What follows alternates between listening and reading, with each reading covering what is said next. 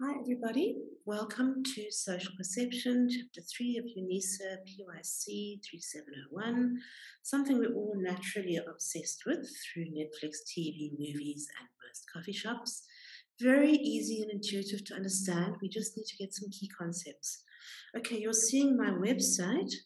Down here, I have exam questions and answers, and it's run like a little course, so it's fun to do, and it will give you an idea of what you need to know and what you need to remember. Okay, let's run through the information. Social perception, we're looking at nonverbal communication, attribution theories and biases, impression formation, and impression making. Nonverbal communication, facial expressions, eye contact, bodily movements, posture, and touch. Okay, nonverbal communication is very unconscious, tends to be irrepressible. Even people who are trying their best to control their behavior give tells. And we also respond to it often unconsciously, but with very strong impressions. Women are possibly better at interpreting it. This could be because of an evolutionary sexual dimorphism. There's interesting studies amongst transgender people that suggest that. And also possibly, or alternatively, power differentials. Okay, this is wonderful. It's 3 minutes, but I'm not going to sit here for 3 minutes while it plays. Okay, facial expressions convey 5 universal emotions: anger, fear, happiness, disgust, and sadness. These are largely involuntary. Eye contact. Okay, look, there is some culturally variant stuff about making eye contact. But some of it is universal. Staring is associated with aggression by an aroused observer. So if someone's very agitated, try not to make prolonged eye contact. A high blink rate may be associated with deception or discomfort. Body movement and posture. Okay, may express emblems. So like thank you, goodbye. Those are emblems. Body movement and posture represents a high or low state of arousal and may be open or closed. And of course, there's much more than that.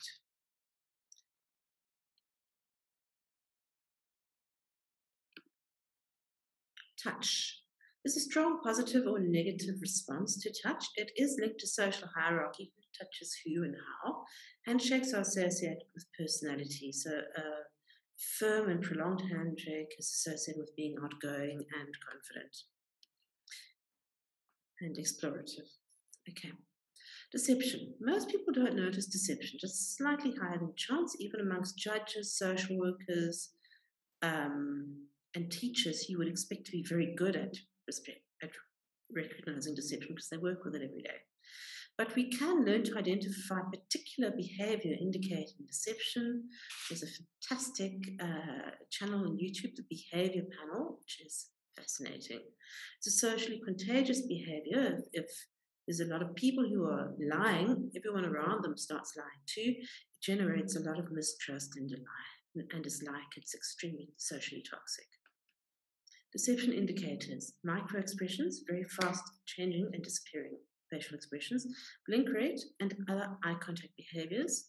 Interchannel discrepancies, when one nonviolent communication mechanism is saying one thing and another is saying another. That's an interchannel discrepancy. Exaggerated facial expressions, voice rising, and other indicators. Linguistic style. I did not have sexual relations with that woman. Okay, there's much more than that, but that's just for now. Okay, sorry, I can't get the timing right on these things, but this is what I'm seeing. I have no blood on my hand.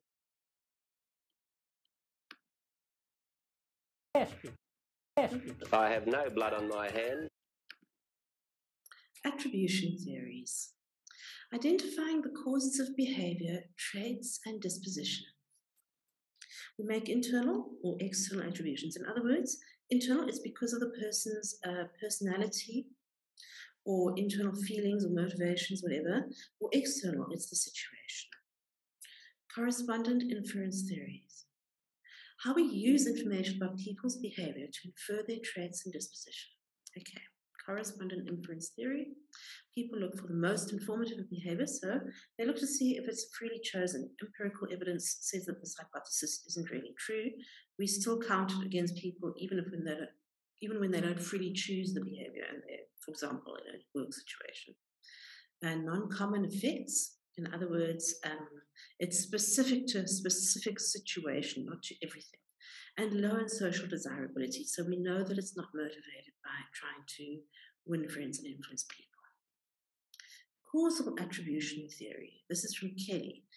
Is the cause situational or dispositional? He later added 2 more dimensions: stability.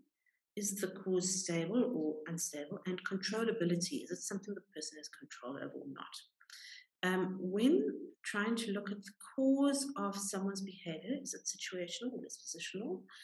You look for consensus with other people. Do other people behave in the same way? You look for continuity in time. Does the person do the same thing repeatedly over time? And you look for distinctiveness compared to other responses to stimuli, okay? And situations. Attribution errors. Correspondence bias or fundamental attribution error.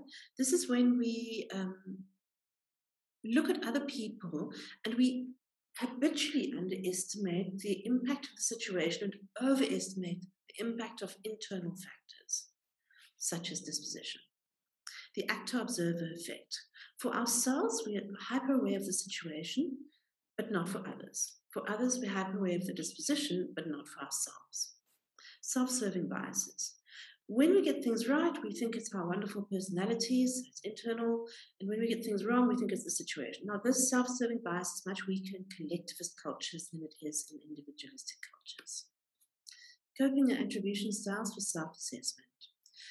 Maybe internal or external, maybe stable or changing, maybe global or context-specific.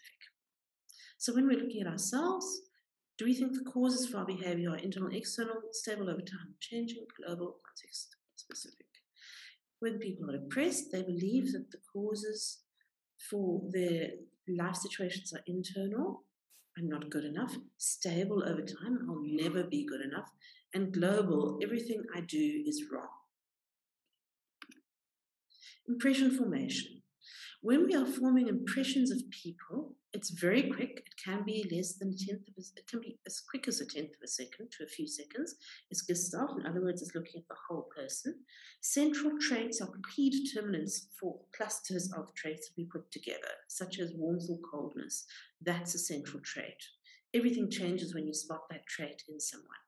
We use implicit personality theories like, firstborn means dominant and ambitious. Cognitive averaging of information, that's how we put it all together. At first we use exemplars, which are like concrete examples of behavior that tell us what this person's about. Then we look at people's behavior in terms of abstract traits, okay? We also use broad social categories to understand people.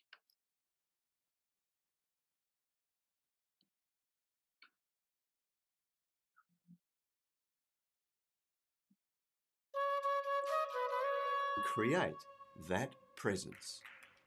Mi, re, do. My favourite subject would be art. Hello, ladies. Look at your man. Now back to me. Hi, nice to meet you. Okay, impression management. There's 2 components to impression management. Let's go to page. No, we haven't. This is the last part. This is about us promoting ourselves to other people. So we either do this through self-enhancement, combing our hair, putting on makeup,